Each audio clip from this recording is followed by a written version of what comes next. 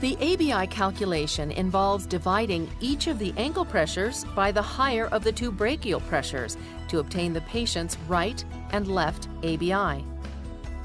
A difference of more than 20 millimeters of mercury between the right and left brachial pressures may indicate an upper extremity stenosis.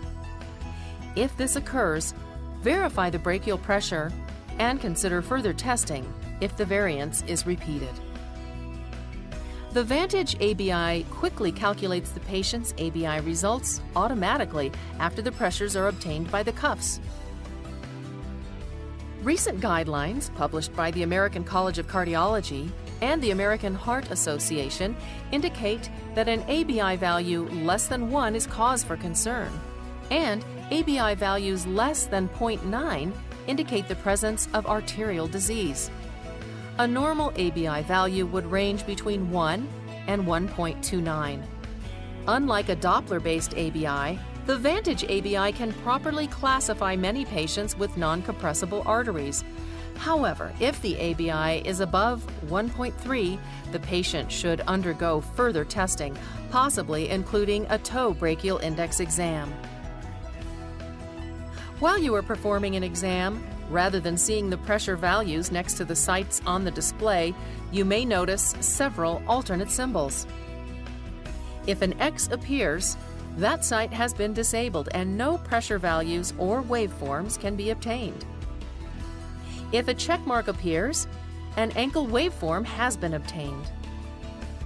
If an L with an up arrow appears, increase the pressure limit for the site to 280. If an L with a down arrow appears, decrease the pressure limit for the site to 35.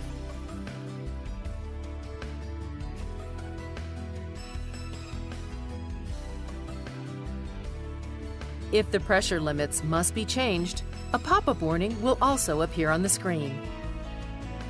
If an arrow pointing up appears at a site, the system is currently inflating that cuff site. If an arrow pointing down appears at a site, the system is currently deflating that cuff site. 3 dots at a pressure site indicate that the system is calculating the pressure. If the letters NA appear, an erratic waveform is detected and is not analyzable. A pop-up warning will also appear. In this instance, the patient may have moved during the measurement or may suffer from tremors or arrhythmia. In this case, it may help to repeat the pressure determination at that site, which can be done by selecting the site and touching pump. Finally, if AR appears, the test results were abnormal and the ABI was not calculated. Presence of P.A.D. could not be excluded. A pop-up warning will also appear. The Vantage ABI can automatically obtain ankle waveforms using the pulse volume recording, or PVR, with the cuffs. The diagnostic value of the ABI is enhanced by the analysis of lower extremity waveforms. Waveform analysis is especially valuable for patients with non-compressible arteries. The normal PVR waveform resembles the arterial pressure pulse. The normal waveform has a sharp systolic upstroke and a relatively narrow, well-defined peak. After peaking, the waveform drops quickly.